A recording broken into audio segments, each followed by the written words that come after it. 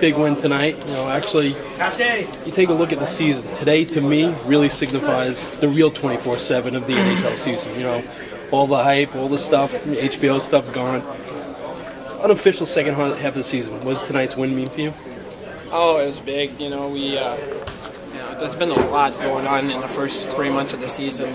Starting with Europe and coming into the new garden, and with HBO and the Winter Classic, and you put that behind you, and now you have to generate some kind of jump. And I think it took us a little bit in the first period, but once we got it going, we really played extremely well, and that's our identity as a team, and that's what we got to keep doing. I mean,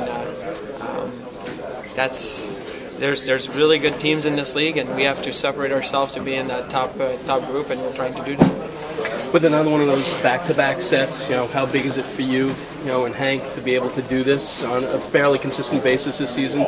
You winning the first one or the second one of the two, and him being rested for that second in the back-to-back. You know what? It's important for the both of us, I think, and for the team to be able to get wins differently and with different guys. I mean, Stroman comes up with a big goal that gets us in the game. I mean, it's 1-0. It's dead on the ice. It's dead in the crowd. It's just like, and then the fans started getting into it after Stralzy scored. So I think to get that goal, I guess everybody involved.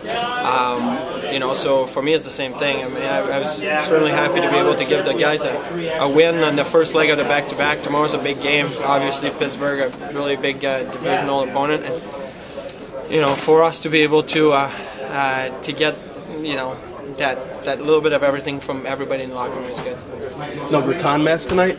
Huh? No Jules Gratin mask tonight? No, I think I'm going to wear that gear with our heritage jerseys, so it can't be all the time. It'll lose its luster. And lastly, I mean, obviously the Winter Classic was a great event. I mean, was it something that you guys wanted to make a big effort to put it behind you and get this first win under your belt? Yeah, I mean, it's huge, but I think it's going to take time too. It's going to take a little adjustment, and to have a lot of games coming up, I think it's going to be a good thing for us to just focus on playing hockey, and we got some tough games coming up too. So I mean, every game is tough, but we got some really big divisional games, top of the conference games. I mean, that was one of them. So it's important for us to be able to get that going forward to because February, March is going to come around, and before you know it, there'll be 10 games left, and where are you going to be place yourself in the standings? That's what we got to look at. Excellent.